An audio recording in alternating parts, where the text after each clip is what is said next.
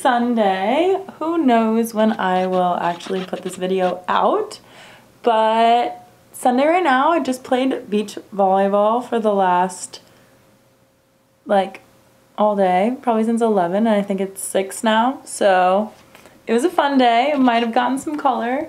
Played like 6 games, so tired, but I wanted to hop on here while it's kind of good lighting outside and show you guys a little bit more into my brand. I want to show you and flip through my sketchbook that is kind of the foundation of and tells the story of the prints that I'm making and why I'm making them, and story that they tell and the sustainability actions that I'm hoping that this company will have. So yeah, we'll hop into that right now. And I'll also maybe show you guys a little bit of room tour, house tour, because it's super cute. This is, I live in a studio. I live in Santa Monica. Absolutely love living here. I definitely want to start videoing and showing you guys a little bit more of the things that go on and like the different communities in Santa Monica. There's a lot of like clubs for sports and like just meeting people, lots of like entrepreneurial inspired things. So that's why I really love it, coming from like a design background and also playing sports. There's always something really cool to do, and it's not like I've lived in other cities before, and I feel like sometimes other cities, like the only things to do would be like go to a bar and drink, and sometimes that's super fun, but I also find a lot of fun in talking to people and learning more about each other and like making new friends and playing sports along the way. And I found that like joining communities is the best place to do that and like really create really good relationships with people, as opposed to just showing up at a bar and everyone is drinking and, you know, sometimes super fun, but also like creating that community is really great. So I'm very grateful for the place that I live and how close I am to be able to be and like attend those community things. Definitely gonna be showing you guys a lot more of like volleyball and like run clubs that I'm a part of and surf club that I'm a part of, and there's even some more clubs that I'm wanting to like join very soon. So I'm gonna be really excited to show you guys. But this is a little video of my place. This is my current and main like studio room. So my bed is right here, and then I have like my little TV area over here and my closet. My closet is currently not in the best condition, but I love her anyway. Let me see if I can show you guys. Currently the surfboard is literally sideways, you know, but that stuff happens. It's a mess, but I love her. There's that. And then, so this is like my studio room, and I'm very grateful that even though it's a studio, it's a little bit compartmentalized. So that's my little living section. And then I have also like a little seating area, which I love. And then I'm like right outside on the first floor is my apartment. And then over here I have like another little storage clothing closet, also overflowing right now, but you know, that happens. And then you come in here, it's my bathroom. This is actually a really old print that I made in school. I did like a whole women empowerment collection, and it is all different kinds of boobs. So it's like ones that have gone through breast surgery and there's like a stitch on them, or you know, just embracing femininity. We love that. And then, so that's that. That's my bathroom. And then we go in here. Currently also a mess, but my kitchen and my little live-in space that I've been working on my brand. So lots of hanging things, ideas, corner desk here, lots of work, a little monitor happening. And I'm hoping to actually where this corner desk is, I want to actually put another corner desk here. This is currently just like the whole little area where I throw down anything that I need. Also need to hang this amazing Vogue editorial piece that I have. And then these are actually some old wovens that I have. I painted that cactus. Still need to finish it, but that is it for now. And then my little kitchen. So I have an old like 1950s stove, which always reminds me of Gilmore Girls if I have any Gilmore Girl fans out here. And then really need to cover this water tank. I say that like every day, but. And then just a little sweet little kitchen area. Probably should have closed that drawer before I showed you guys, but super cute. And then I have this wonderful back door area, which I love, and I feel like that's super rare. Surfboard. My other surfboard is still in my car. But yeah, I have this little seating area, which I love. She's super cute. And then a little storage, and then lots of plants because I literally love plants. So I'll show you guys my plants. I would love to like grow more things, but we don't exactly have that space right now. These are my plants. And yeah. And a beautiful tree right here.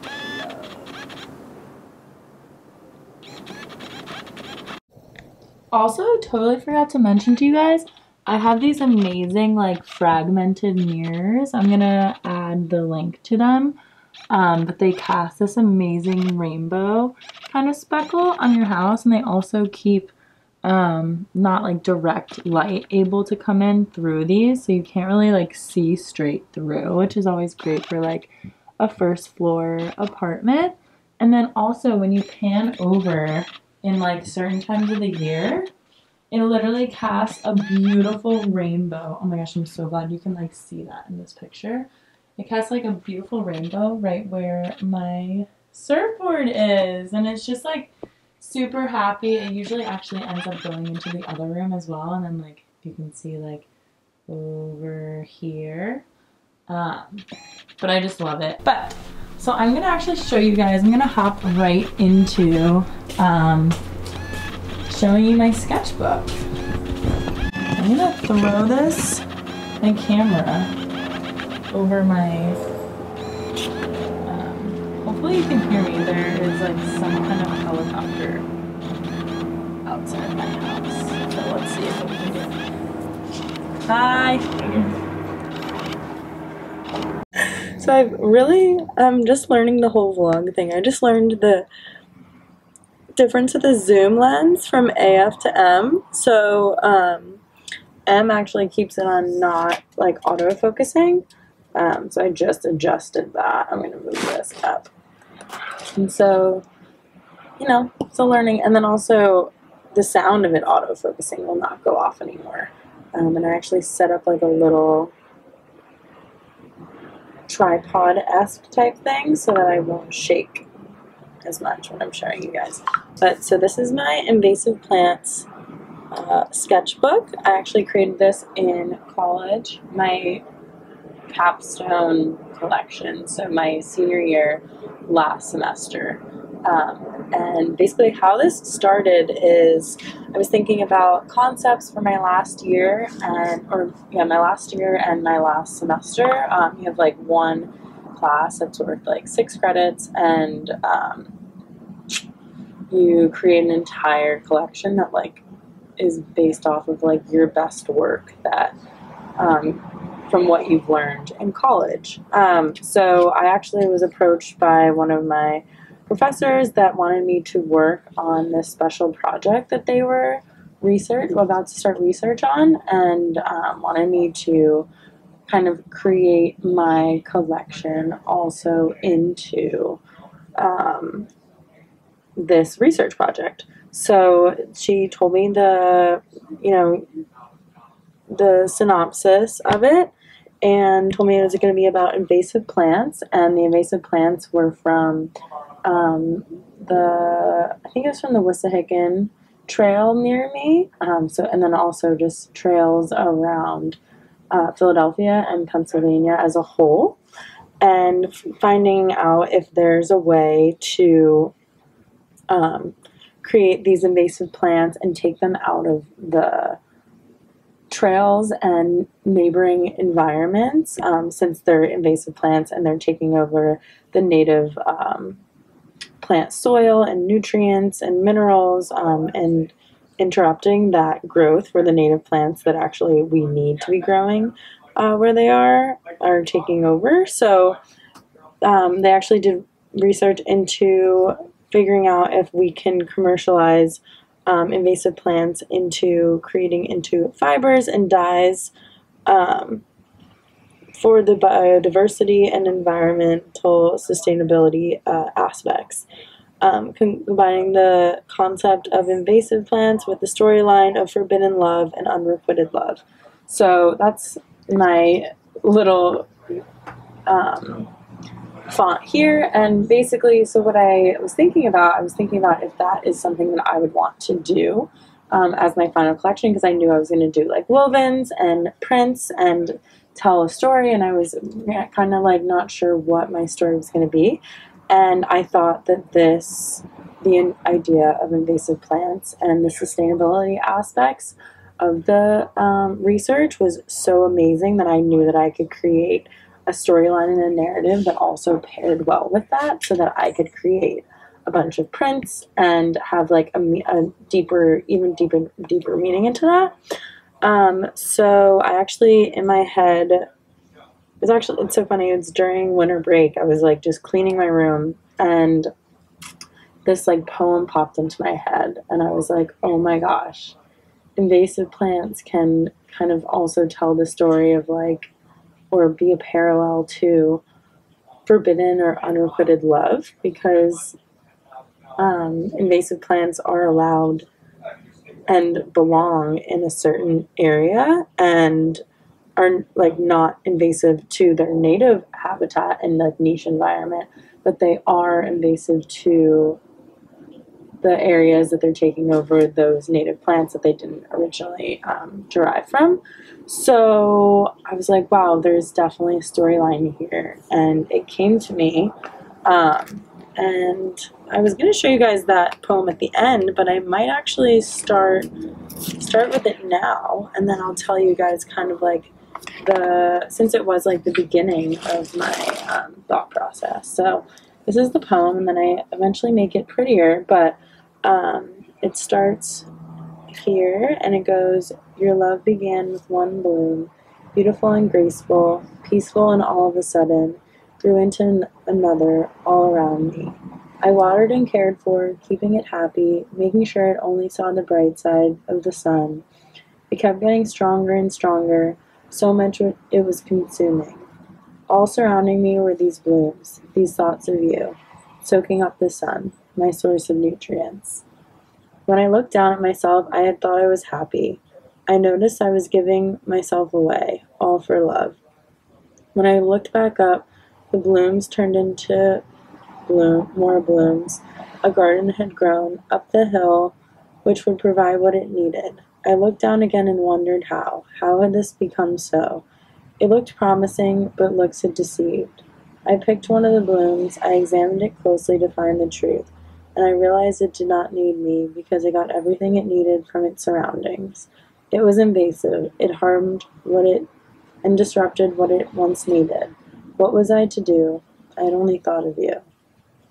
So I wrote that in my bedroom, my childhood bedroom, while I was cleaning my room one day, and I was like, yes, this is exactly the story narrative line that I want to go with in this invasive plant project. And now it's becoming my brand, so it's really kind of full circle and really exciting. So I'll jump into that, and kind of my whole collection and idea of my collection was to show this poem into visuals using the invasive plants that we were researching, and kind of tell this story in a beautiful way. And what is unique about this poem is, yes, in this poem, kind of the person writing it is realizing that it was like forbidden and unrequited love, and deeper into that was actually like it needed to not be there anymore, and it was taking over everything, and it didn't need that surrounding anymore, which is a really kind of deep concept, and I kind of took it another level in a kind of telling that story of almost like a coming of age into the realization that not all things last forever, and some things are not meant to be or not meant to stay exactly the same. Change is always happening, but that doesn't mean that it's not beautiful. It's not a beautiful story, and doesn't mean that it's invasive everywhere. Sometimes it needs to just go back to its native land, and or things need to be changed to make sure that those native plants that are in that area have enough power to survive and thrive, and maybe take those invasive plants out. So jumping into that storyline and kind of like playing a lot into that. So I knew I was going to be, so this was kind of my first ideas, thinking about like, you know, taking all the invasive plants that we could find out of the environment, and then that like it was invasive to. And so some of the plants that we took out were devil's walking stick, garlic mustard, kudzu, Japanese barberry, Japanese honeysuckle, Japanese knotweed, multiflora rose, Norway maple, privet, tree of heaven, wineberry, oriental bittersweet, Japanese stillgrass. So we actually discovered, so we kind of did some research into these and then what they look like so that we could find them.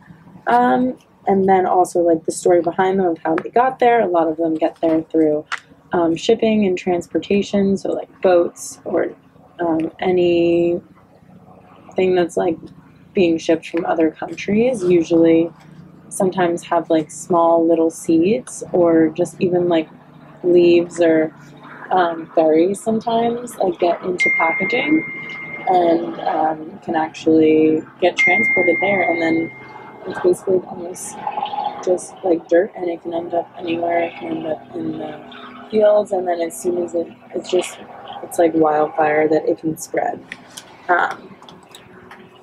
So then that's the poem, and so I started with some line drawings and then also some watercolors. So a lot of the sketchbook is watercolor and drawing. So this is wineberry, so drawing like the berries, the stems, and the leaves. This is multiflora rose.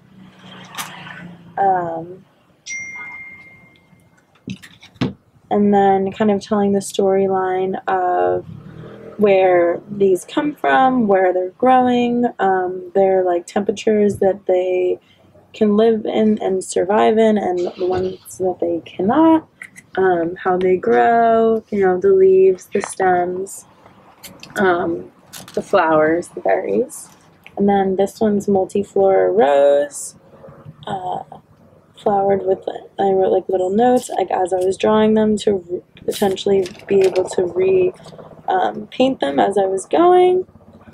And then this one's garlic mustard, and then oriental bittersweet, those are those berries, and then Japanese stillgrass, Japanese honeysuckle is here, Japanese barberry. I actually never got to drawing that one. And then some of the ones that ended up being the prints that I'm working on right now are actually the ones that we did find a lot of when we were like on the trails and stuff. So we ended up using a lot of those into like the dyes and fiber research. So those are actually the ones I ended up like doing prints into, because it just kind of came full circle and was great to show those plants in different lights and different facets. So then this is privet, and then devil's walking stick. This one's really cool. I haven't figured out how I want to paint that and draw that yet, but we'll get there. I think I'm missing a page here. It's like doubled, but maybe I'm wrong. Okay. And then,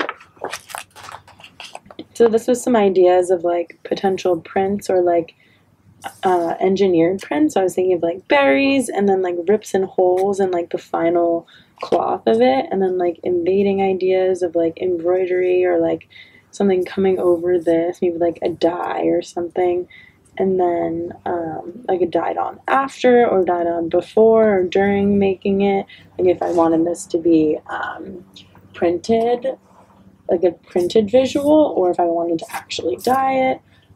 These are some ideas that I'm still actually working into and thinking about. When I opened my sketchbook back up, I was like, whoa, these are some great ideas. Everyone's calling me. Hold on, let me text real quick.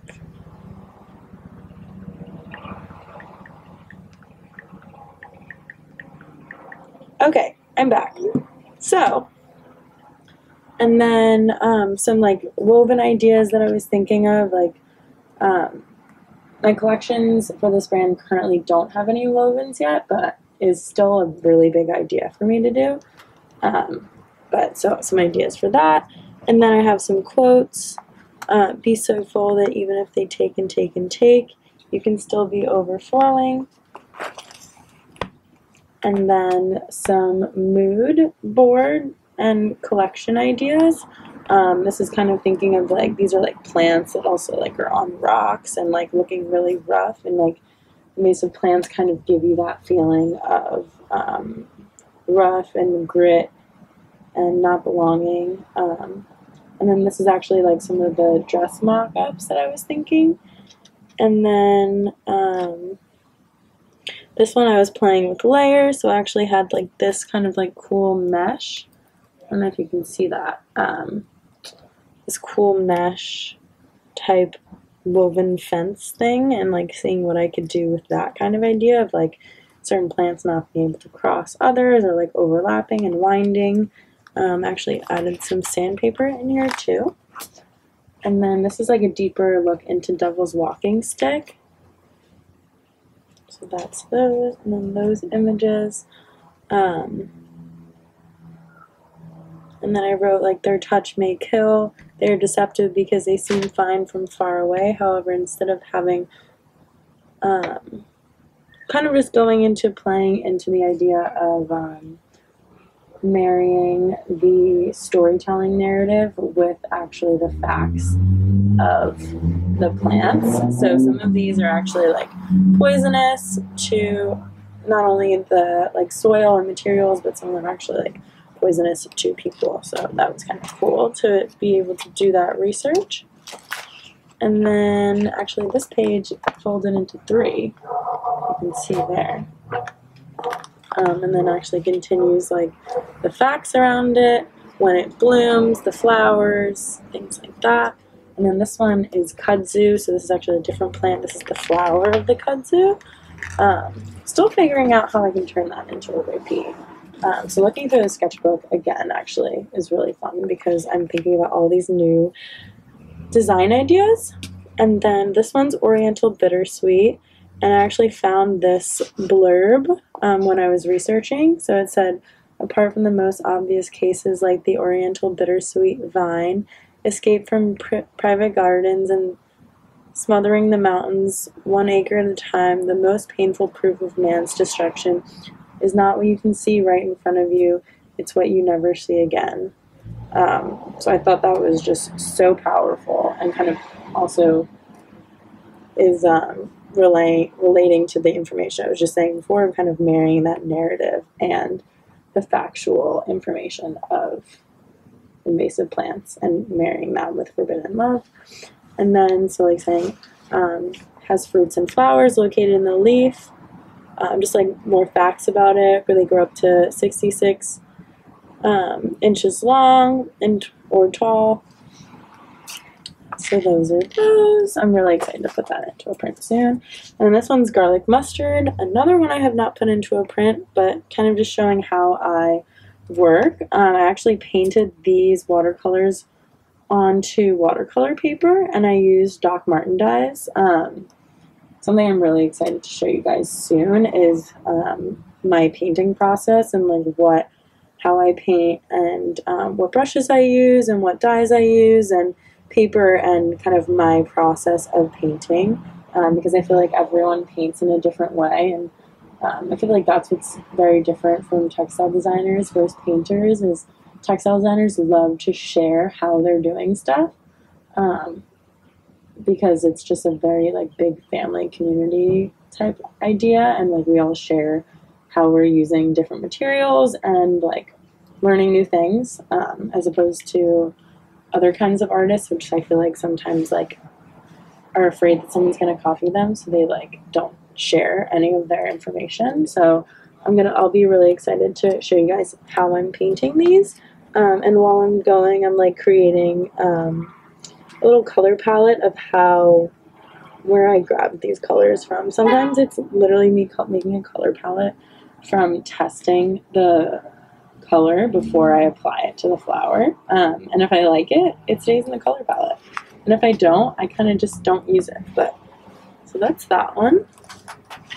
And then this is wineberry, some of the berries and the leaves, also over here, and then some bats around it. And then this is like some woven ideas that I was thinking, still currently thinking about it, and like how I can like weave the yarn in, so some like engineering print ideas that I can combine.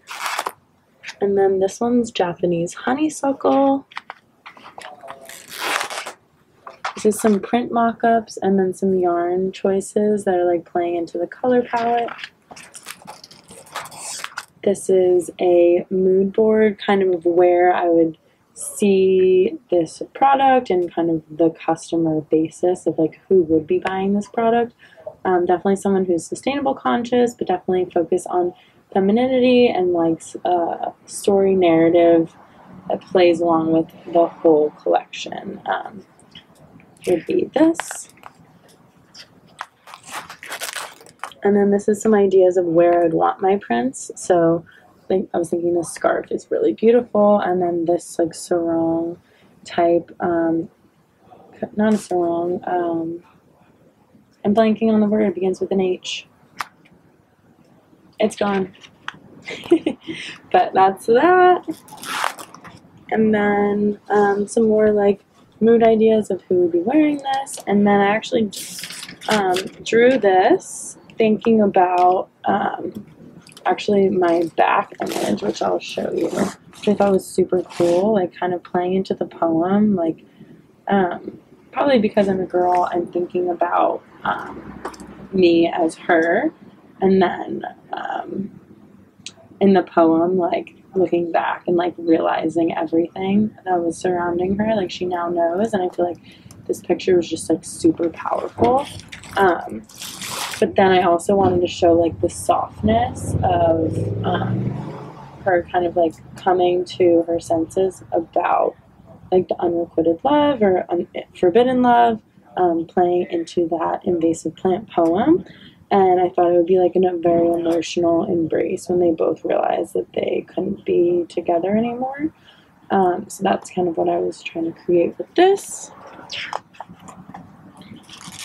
And then it's actually one of my prints that you guys will see more. I kind of showed you guys a little sneak peek of my dress, but I want to show you guys, I have a couple more dresses coming in, so I'm going to show you guys them all at the same time.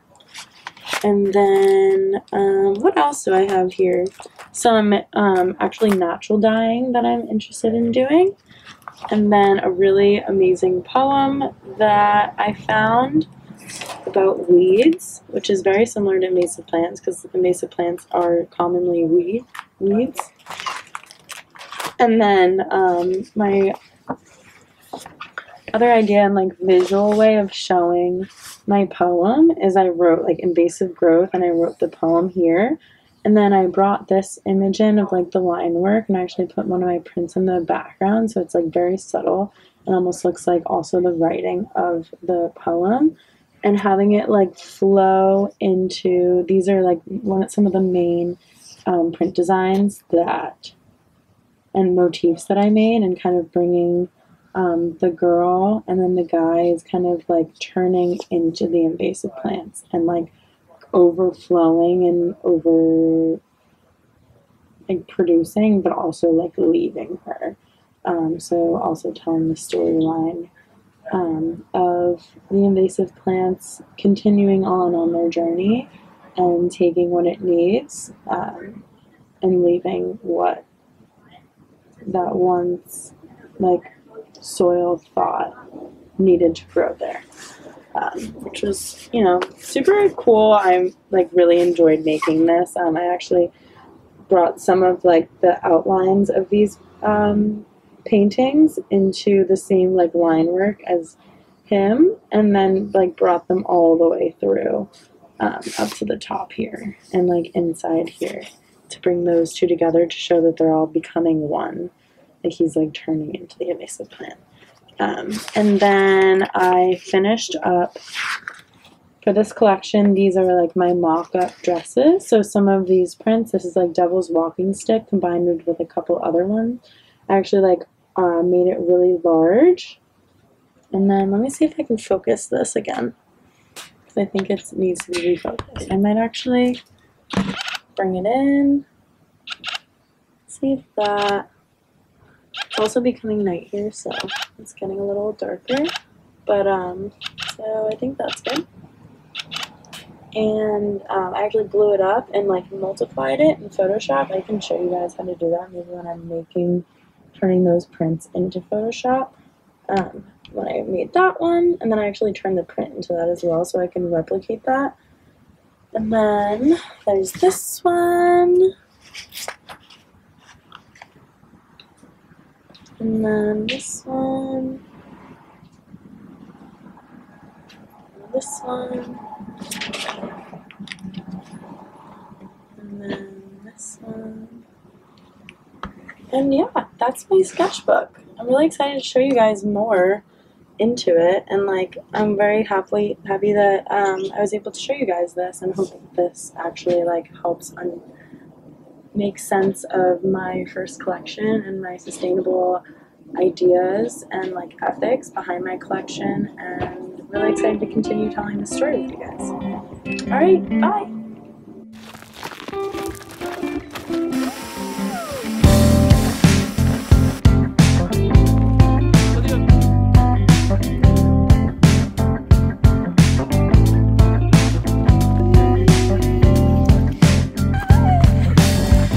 Standing out on clay.